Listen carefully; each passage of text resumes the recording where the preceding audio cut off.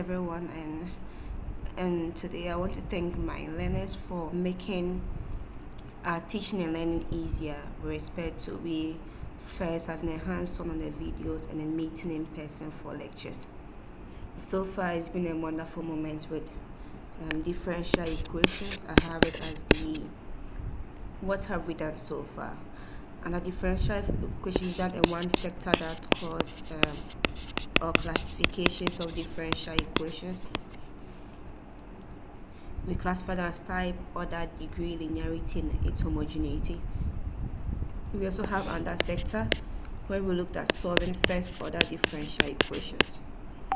We had several techniques: the separable, the linearity, or the integrating factor.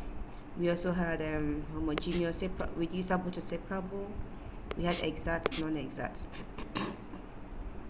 We've also looked at a portion of it called solving higher order differential equation, and here we had two techniques: the method of undetermined coefficient and then that of variation of parameters. We also had the root solution, so whether it's homogeneous or non-homogeneous, you know what to do.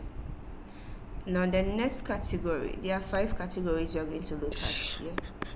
We have the Laplace transform. Now for today or the next series of videos, we are going to look at systems. So this is my focus for the next couple of videos: systems of differential equations. Let's look at the motivation for systems. The whole idea for systems of equation is a way of solving, so as alternative to solving higher order differential equations.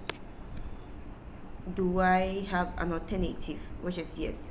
So if I have nth order higher order differential equation, I want to reduce this to some n number of systems, so n systems. So it's like I have a bigger umbrella here, and I want to reduce it to several breakdown of it, and that is the system. So n systems, nth order. If I have n order, I repeat again, I can break it to n number of systems of first order differential equation. So n first order differential equation, as if we are moving back to FODE. Okay, so the next thing is, why do I want to look at systems? I'll quickly go through my slides here. Now the prerequisite for this systems is you need to know what matrices are, you need to know eigenvalues, you need to know eigenvectors, and these are things I believe we've done in our calculus, so let's say algebra, so you take note of this.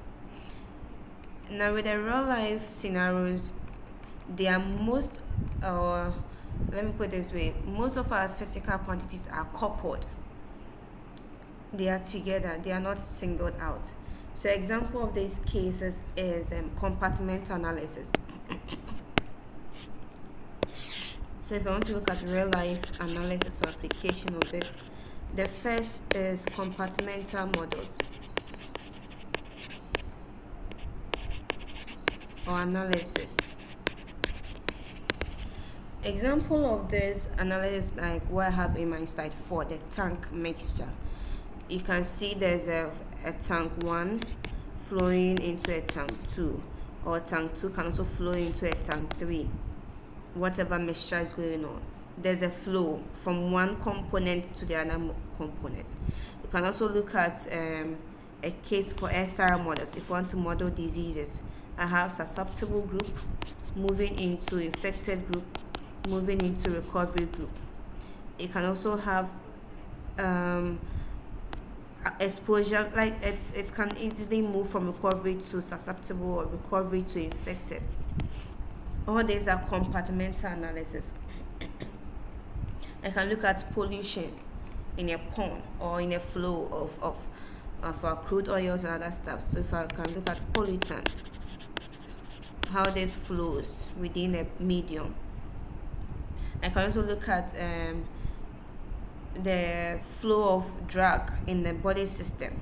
So it's like a flow rate. especially one application I know is the irregular heartbeat and then its treatment. We know we treat heartbeat with a medicine called lidocaine. If I know the amount of lidocaine in your blood stream, and I know the amount of this same drug in your body tissues, I can I can tell the maximum dosage for an adult, or what would be appropriate for you to take if you have irregular heartbeat. And these are all modeled using the systems of equations. We can also look at another form of application, which is we can look at a spring mass. So I have some spring constant, a spring, and I have mass hanging on it. It can be a double mass and all sorts of combinations. And these are modeled by systems of equation. I can look at electrical flow.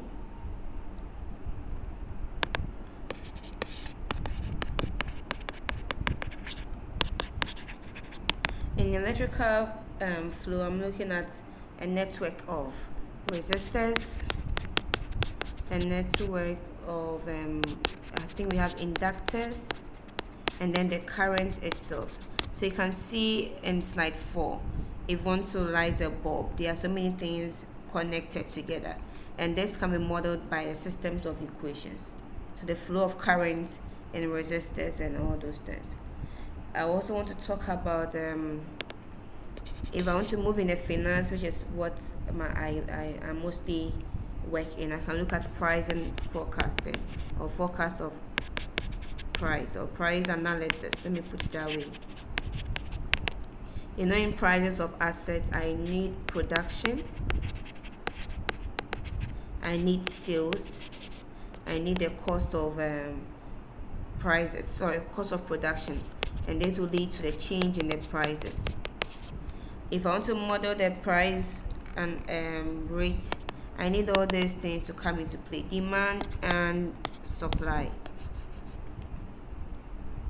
What else can we also consider?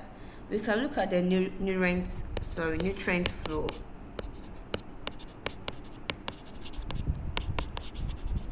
Nutrient flow, it can be in an ecosystem. Examples like a food chain, from one animal to the other, from a plant, from a tree, let me draw my tree, to some animal, to another animal, to humans, and all that.